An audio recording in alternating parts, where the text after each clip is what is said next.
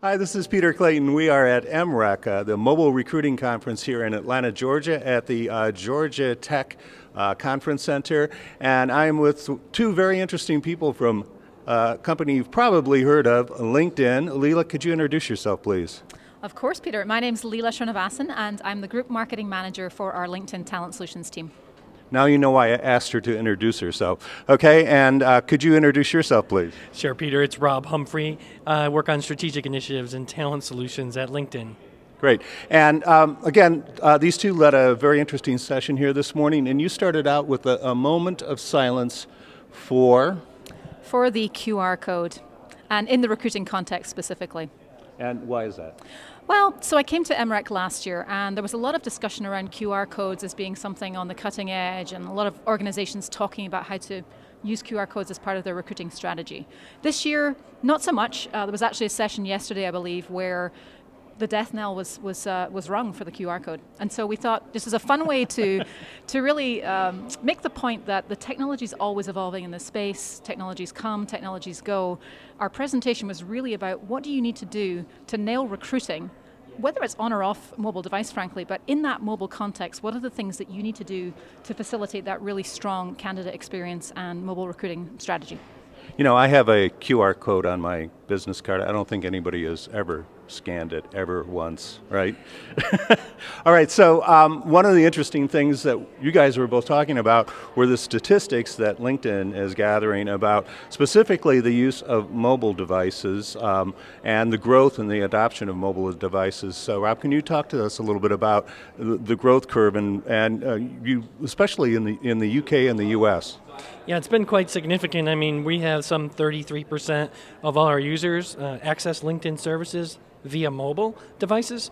And we're finding from a recruiting perspective, actually, that bodes well for a lot of the strategies that people are putting together. And apparently in the UK, they're actually a little bit ahead of us in terms of adoption, particularly on the tablet.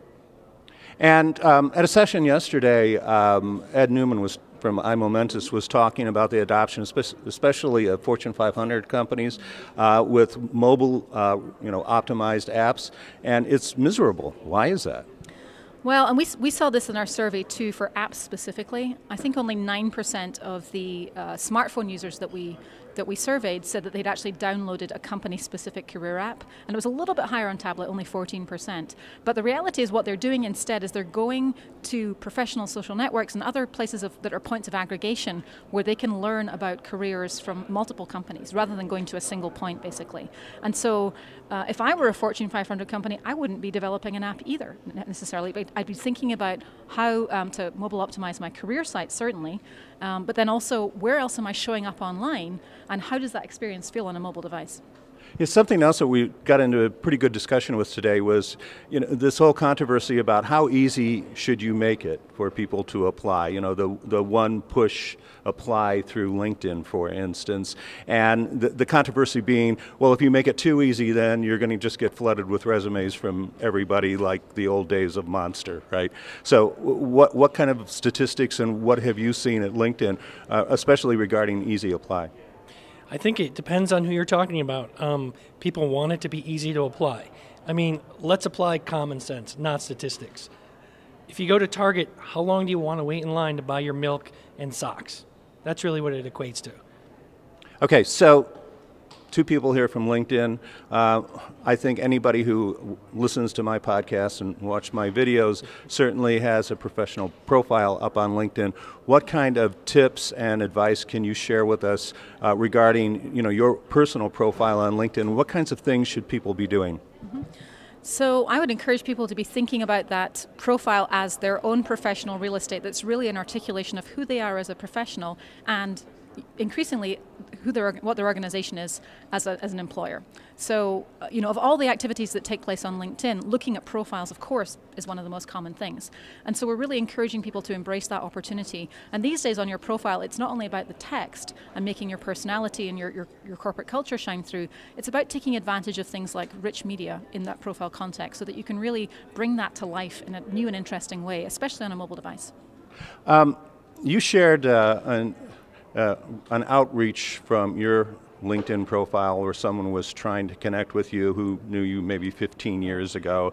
This all leads up to some very, very good advice that you shared on, how you should go about connecting with people and the length of messages that you should be sharing and when you reach out on people, especially on LinkedIn or through email. Yeah. I think it applies anywhere that you're getting an email, particularly when you're getting something in a mobile device. Keep it under 250 characters. And for all intents and purposes, make sure you have a picture on your LinkedIn profile. It really changes the game for you. 250 characters, keep it short, keep it concise, make me want to read it. Great. Any specific advice you'd like to share, Leela? Sure. As a content marketer, of course, this is a topic that's near and dear to my heart. And I would say that in addition to everything that Rob said, look at things as simple as the length of your sentences and your paragraph structure, because big blocks of text don't tend to work so well online or on the mobile device. So these are the types of things that recruiters may not be thinking about as they put together their messages. But I think the answer, the recommendation from us is to look at your templates and see what you're actually sending out there. When I've been interviewing content developers and web developers over the last year, their advice always has been develop for mobile first. Would you agree with that approach? I would agree with that. It's actually a great practice. I think everyone should follow that. How about you? Yeah, I think it's very much in keeping with our mantra of simplification. People are looking for simpler experiences, and that's actually more challenging as a content producer, is to boil it down to the essence and what really matters. But yeah, I think simplification works well, whether you're on desktop or mobile. Well, yeah, one of the interesting things that's been talked about at this conference is just the speed of adoption. I mean, this conference is in its third year. When this conference started 3 years ago, the iPad didn't exist. So, think about that for a minute. I mean, that's just an amazing statistic. And now, tablets are taking over the world. Yeah, they sure are. I mean, at any venue, especially this one, a mobile recruiting conference, I mean, you've got people with multiple devices actually enjoying the conversation and discussion and doing other things. What they're doing, I'm not sure, but they're doing things. So it's certainly pervasive. And what particular advice can you share with us for companies who are, really trying to elevate their presence and their profile on LinkedIn?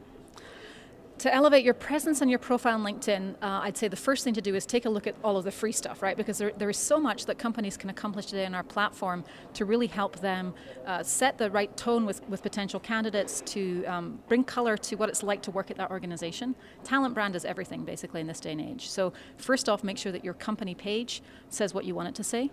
Increasingly, we're also seeing the savviest employers look at their employee base as basically another set of nodes for candidates to explore life at that company and opportunities to work. And so it's no longer just about making sure that that recruiting profiles are optimized on LinkedIn. It's about looking across your entire employee base and making sure that those profiles, while still staying authentic and being all about that candidate's experience or that employee's experience, really do strike a chord with the audience. So I'd say look at your profiles, look at basics like your company page, and then also talk to us, frankly. We work with thousands of organizations and we're willing to help you think about how to put your best foot forward on our platform.